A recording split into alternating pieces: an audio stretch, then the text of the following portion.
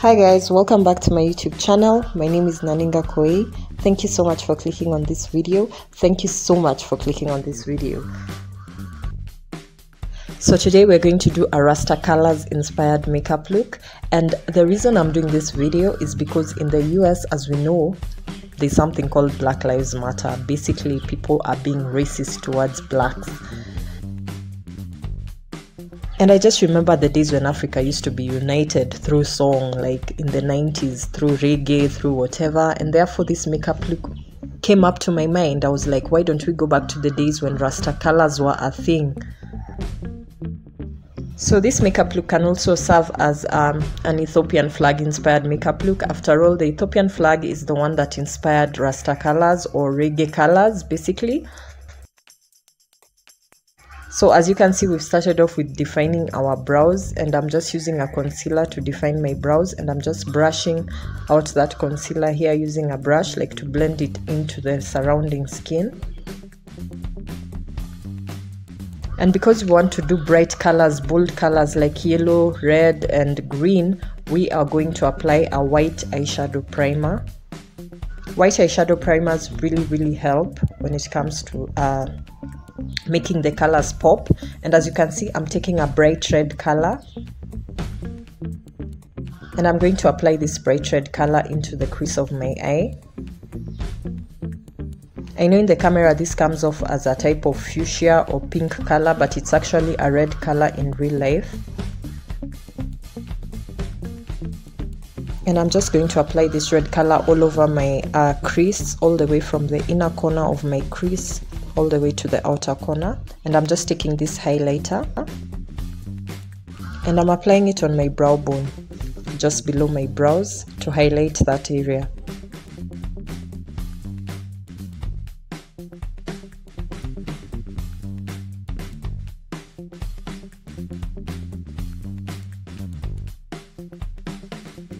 So for this next step, I'm just taking my concealer and I'm using it to clearly demarcate between the red eyeshadow and the rest of my eyelid, where the rest of the colors are going to come in.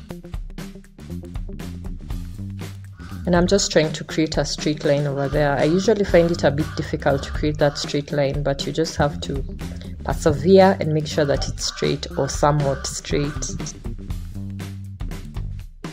And of course, we know Rasta colors involve yellow, so there's also a yellow line that we're going to create, and I'm just taking a yellow eyeshadow and applying it where I just applied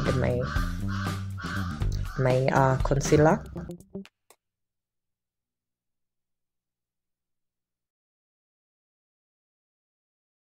Of course, I'm going to leave a space for the green because Rasta colors are three. It's red, yellow and green. And in order to demarcate between the yellow and the green, I'm just taking an eye pencil and I'm just using it to draw a line. Instead of using concealer again, I'm just using this eye pencil to demarcate between the yellow and the green. You can also use an ordinary eyeliner if you have one in green. It will create for you a perfect line, better than even the concealer, and it will make sure that there is no mixing of the colors.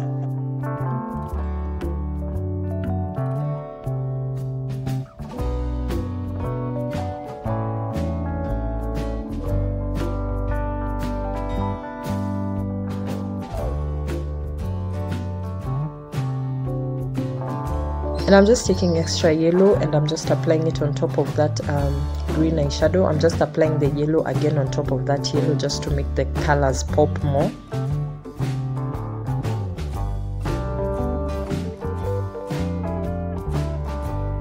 And I'm just going to take this green that resembles the Rastafari green, and I'm just applying it where I demarcated the green. So I'm just applying it and filling it in that space.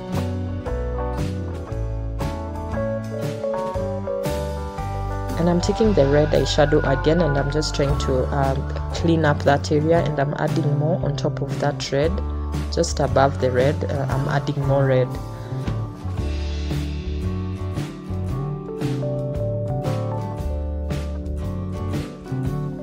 And I'm just taking some of that highlighter and I'm just going in with my brush again and just applying it in the corners of my eyes.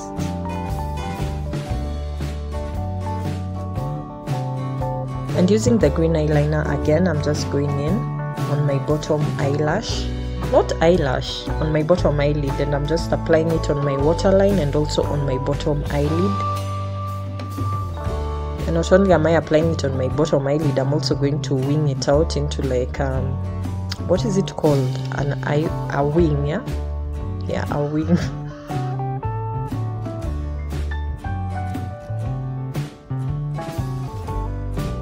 Now to pick out the fallout from that eyeshadow, I normally just use a beauty blender, so I'm picking out the fallout. And I'm going to take some mascara. Today I'm not going to do eyelashes because I want the colors to be visible. And I'm just taking this mascara and applying it all over my eyelashes, and I'm also going to apply it on my bottom eyelashes also.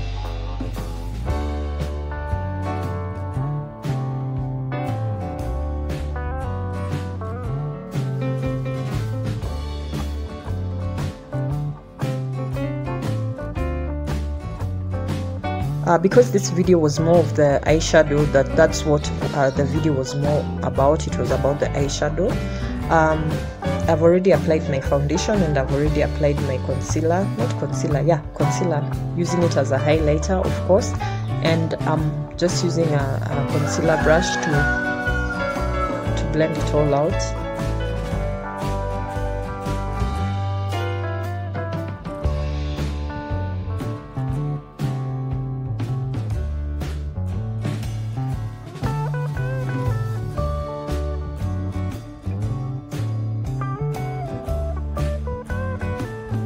And here I'm just using the Sacha Buttercup setting powder to set that concealer.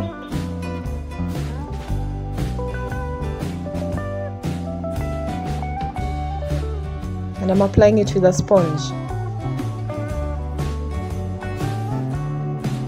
And as the powder is setting, I'm going to apply the highlighter for my lips. And I'm taking this L'Oreal lipstick that had melted down. It's in another video. I'm going to link that video in the description box, how I melted down that L'Oreal lipstick. There are actually two shades that I melted together to create this shade, although it's a weird shade, but it does the job. So yeah, so this is a L'Oreal lipstick, a colorish lipstick. I can't remember the numbers because I tossed away the empty containers, and I'm just applying it using a brush. And using a brush, a powder brush, I'm just removing the excess powder.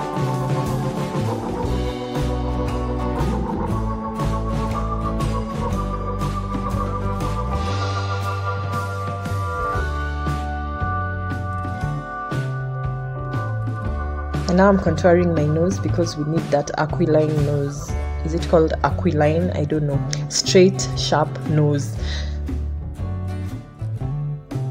And I'm just applying a bronzer shade all over the sides of my nose to create a thin line. Just a thin line should remain in the center.